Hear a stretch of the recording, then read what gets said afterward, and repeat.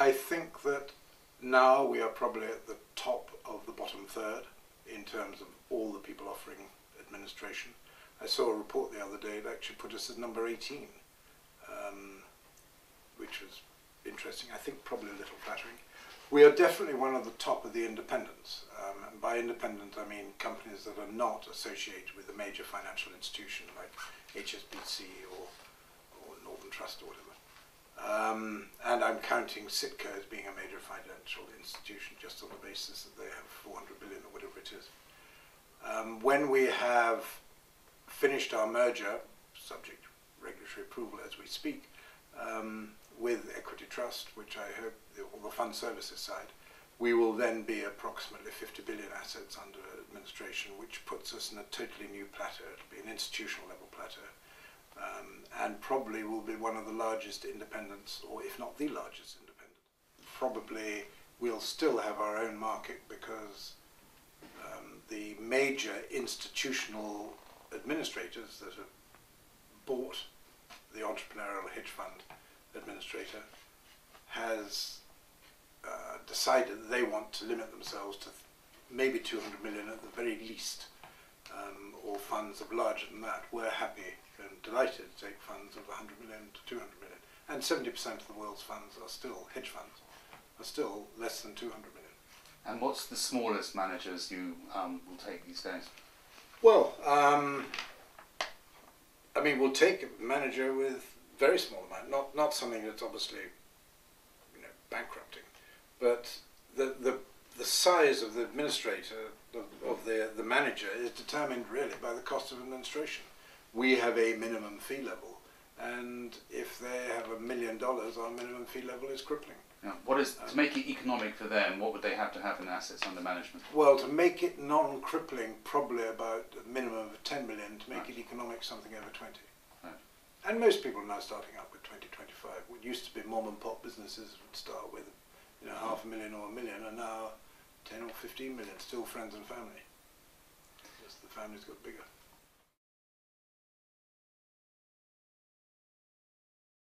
Chicago, it's less expensive than New York. I'll probably get slaughtered by friends in New York for saying that most people in New York actually don't think there's any other business outside New York than in New York. It is apparent to me anyway that if you have a hedge fund association in the Midwest, in Milwaukee, in Atlanta and in Houston, it's likely there are some hedge funds around there. And you have Chicago, which has got a huge futures business, and therefore you've got a potential CTA business, and other hedge fund managers. I like Chicago. As I said, it's cheaper. I think that the Midwest ethic is a fact, and if you support people in the Midwest, they'll tend to support you. And I joke, but it's not entirely a joke, that in New York, you're allowed to lose your top staff to hedge fund managers. In Chicago, they'll say, please first. I like Chicago, and the other major point is it's 1 hour nearer the West Coast and 1 hour nearer Asia, and that made a lot of difference. We chose Singapore because the three choices in Asia were, or in Southeast Asia, were Sydney, marvellous place to work, expensive and too far from everywhere. Looked at Hong Kong. Hong Kong is the logical place to go because that was, certainly 4 years ago, the central point of hedge funds in Southeast Asia, but it was expensive, and I took the view, having spoken to quite a lot of people, that Singapore is probably politically more stable. You have no idea, and still you have no idea what the Chinese might do if they decide they don't want any offshore entities. They won't sit down and have a vote or discuss it in Parliament. They just won't have any offshore entities. In Singapore, you've got the history of Malaysia hanging over them, but I don't think you're going to get that again. You had it 10 years ago, there was a rumble, but I don't think you'll get that again. The Singapore government is pro the business. The Hong Kong government is not anti, but they just don't really care. Well, that's the impression I got. They're certainly not supportive.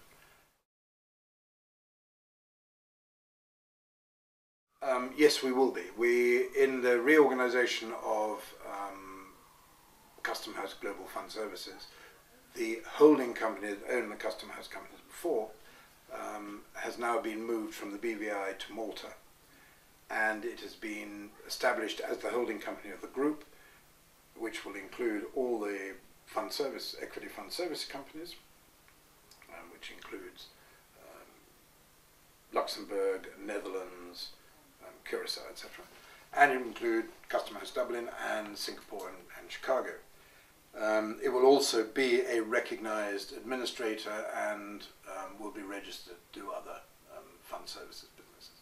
So we'll have a Maltese office, which will be new and will not be huge when it starts, but will grow. And the other thing, of course, is that we are going to have a Luxembourg one, which we are acquiring anyway. As yet, I don't have any, I don't envisage opening up anywhere else. I'm not planning to rush off to Toronto or Dubai. Right.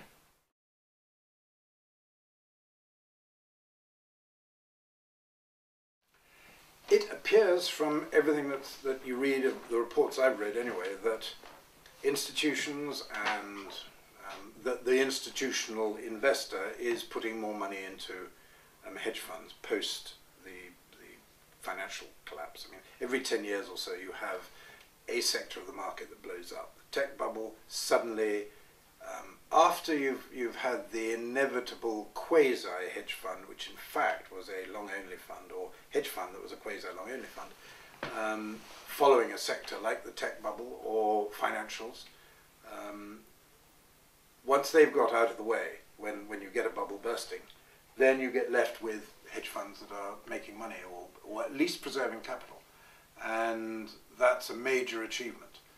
And they've done quite well. We've heard of ones that have gone under because they had credit problems, but every so often different sectors of the hedge fund market do have problems, and that's inevitable.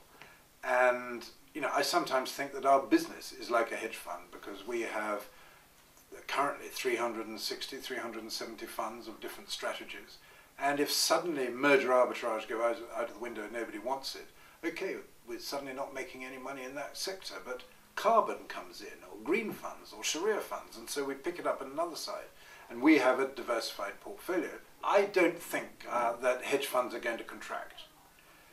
One caveat on that, which has only come up very recently, but which does, I think, is that tiny little cloud over the blue sky right off in the distance, is the attitude of the SEC and the FSA to short selling. Now, they've restricted everything at the moment, restricted their restrictions, if you like, to certain financial companies that are either going for rights issues or received support from the Fed. But once that becomes acceptable as a manner of regulating the industry, I fear that in due course they could end up by going totally anti-short.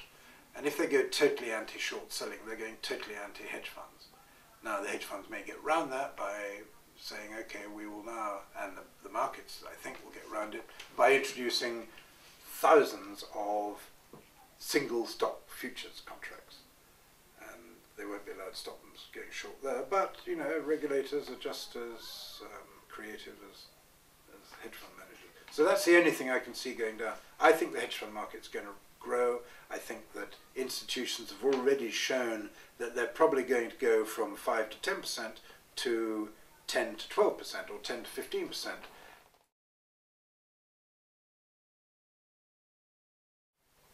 We will undoubtedly get more institutional business, I think, because we are big enough that they will feel comfortable. We have an advantage. I keep mentioning earlier about the fact that we're independent. We have an advantage that quite a few managers don't like the idea that their money is being managed by a subsidiary or an associate company. And if you've got big bank number one, who has big bank trading arm number two, and big bank administration company, and you go and give your business to big bank administration company, there is a fear that somebody will know what's going on. And that is worrying.